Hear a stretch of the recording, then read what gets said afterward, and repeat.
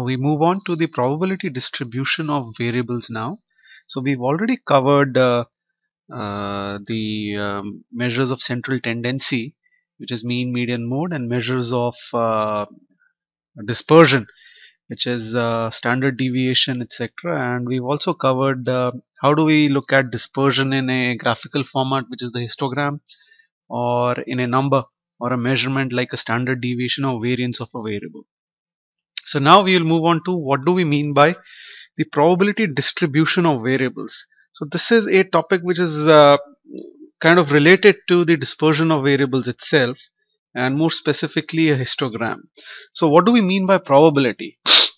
So probability means the possibility, in this case probability distribution of a variable means what is the possibility that a variable, a random variable, if I take up an observation, what would be the probability that observation takes a certain value or a certain range of values. Consider an example of a classroom of students. Let's say I have a classroom of let's say grade 10, so let's kind of draw it out. So I have a classroom over here, a class of let's say 30 students. It's a normal class where which you can find in any particular country. Let's say the grade is 10, and the average age of the student in this classroom is about 15 years. So this is not X, this is let's say class 10, right? And 15 years is the average age, right? Now we know that not everybody in this classroom is going to be 15 years old. So if I pick up a random student on an average, what is the likelihood that the student is going to be, let's say, a 5-year-old or let's say a 25-year-old? The probability is going to be very close to zero, unless there's some kind of a genius sitting in the class who is much faster than his peers. We can assume that in an average classroom of let's say age 15 years, most of the students are going to be in the age range of, let's say, if I plot this on the axis, right, let's say this is 15, so this is 15.5, this is 16, let's say 16.5 here, and similarly I have 14.5 here, 14, and let's say 13.5. So in a normal classroom where we have said that this is the average age of the student, let's say this is the mean, right? If I look at the histogram, right, and I plot it out in a kind of a diagram, I might see a diagram which kind of goes like this, right? What it essentially means is that if I pick up students between, let's say, ages of 14.5 and 15.5, right, I will see that the majority of the students, or in this case this whole area, right, this whole area is going to be the probability or the number of students which lie in this classroom out of 30, right?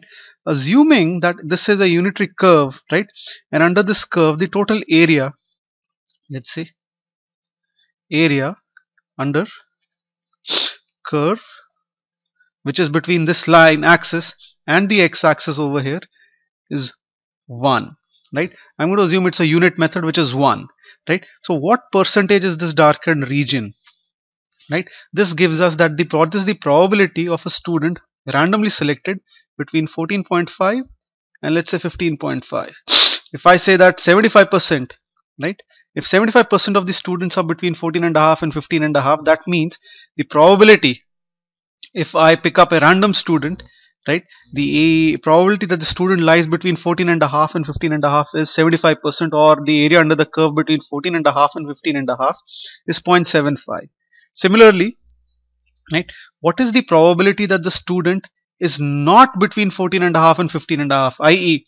either the student's age is greater than 15.5 or the student's age is less than 14.5, which is the region that I'm going to shade in the opposite lines. This is the region now, and this region, sorry, I got it the wrong way. Let's shade it in this manner, right? So this region, now I know since the area under the curve is 1, the region which is less than 14.5 and greater than 15.5 is going to be about 0.25 or 25% region, probability, right? Now I've got it. So again, let's recap. What do we mean by the probability distribution in this case, right? So in this case, I had a data set of 30 students. I had one variable, which is the age of the students, right? So I have 30 observations, and age is measured till one significant number, right? The average of that particular variable was 15 years, right? And if I plotted the histogram or the probability distribution, right, I got an area under the curve which says similar to the histogram over here. In this case, is the probability distribution, right? We can see that the if I plot the probability over here, right, we can see that the probability that the student is less than 14 years or less than 13 and a half years is very little, right? It's very small. And similarly, probability that the student is greater than 16 years of age in this class is very small. And majority of the students are lumped around the probability between 14 and a half and 15 and a half, right? Now this is known as a continuous probability distribution because I'm converting this into the area under the curve, right? So another example is, let's say we look at the data set of horsepower in the car sales data set. I see that in the horsepower observations, right, we've got, let's generate the descriptive stats for this analysis, and let's look at the descriptive statistics for horsepower. Label in first row, new output range. Something is missing. Oh yeah, this is missing. Okay. Okay, summary stats. I'm sorry about that. And I want the largest and the smallest. Let's press OK and let it come. Here we have, right? So we know that the mean horsepower is about 185 and the standard deviation is about 56, right? The minimum is 55 and the maximum is 450, right? So again, what is the probability that the distribution has horsepower towards either end is very small? It's going to be concentrated more towards the mean, right? And if I generate the histogram for horsepower, and let's generate the histogram using some of these tools that we have for this data set. We've got the horsepower in SPSS. Let's look at graphs over here. Let's go to chart builder. Okay, and I want a basic histogram. So I drag this histogram over here, right? Sorry, this is the histogram, and I want it for horsepower. So horsepower is over here. Press OK, and let's see how it looks like. Perfect. So this is what the histogram for horsepower looks like. And if I plot the probability distribution, it's going to follow a similar manner, that majority of the horsepower is concentrated around just under the 200 horsepower mark. So I see, majority of the observations between 150 to 200. Beyond 250, again it tapers off, and less than 100 also it tapers off very sharply, right? So this, if I plot it, on a graph, and let's see how this looks like. And I'm going to create a new, let me add a layer over here.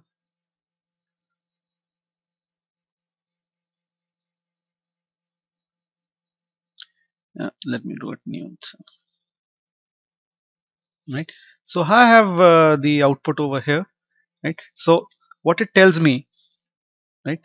So if I look at horsepower and I have 180 as the mean, and let's say 400 here and 55 here, I get a very sharp looking graph, right, which shows that majority of the observations are, let's say, between this value and this value, right, and very little is beyond 100, let's say beyond, let's say, 250, and let's say less than 100 there is a very sharp tapering off over here, right? This talks about the continuous probability distribution. So if I'll ask a particular if I have to estimate, right, I have to get an estimate what is the average horsepower, right? We can always go with the mean, but a better way is that I can say, let's say, that 75% probability that the horsepower of a random observation is going to lie between, let's say, 100 and 250, right? So this would actually give me much better insight into the nature of the variable. If I have to make any particular estimate, what is the probability I'll get it right, what is the probability I'll get it wrong, right? So getting a point estimate versus an interval estimate, we always go for an interval estimate. And to make an interval estimate, we need to look at the probability distribution of a variable, right? Now I'm going to go ahead and talk about the different kinds of probability distributions that we can have. The two most common types that we talk about are discrete and continuous probability distributions.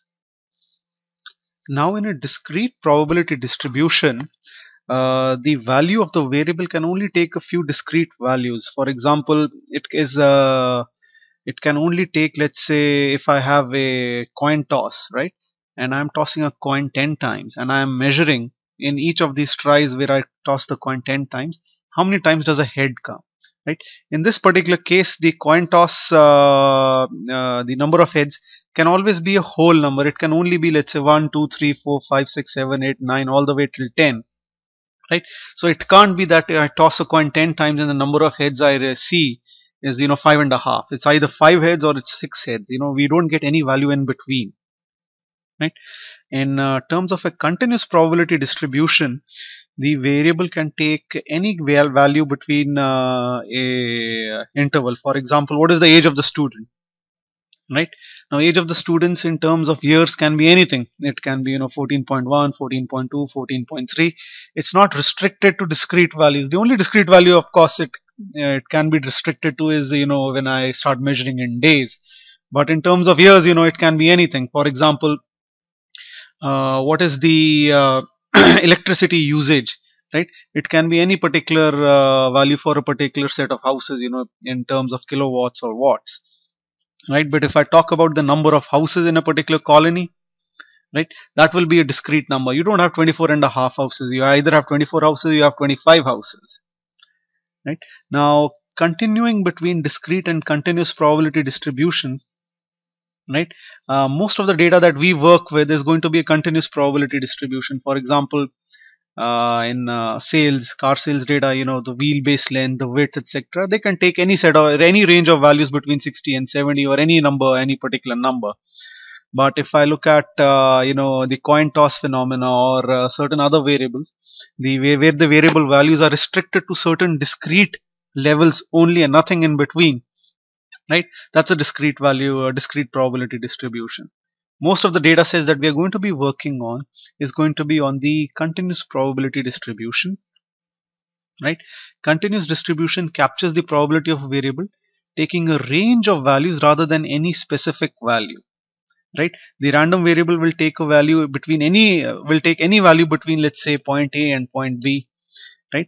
And the probability that it takes a certain value between A and B is known as the probability density function or the probability distribution, right? One of the most common probability distribution and on which our complete analytics course is going to be determined is the normal distribution, right? You may have heard of the normal distribution of the bell curve or the Gaussian curve before, and we're going to talk a little bit about this kind of a distribution in this session, right? So what is a normal distribution? A normal distribution is a continuous probability distribution, right? It is bell shaped, right? Now, what are the properties of a normal distribution? Now, these properties are very important, and we are going to actually be using this properties of a normal distribution to do a lot of inferences going on from here.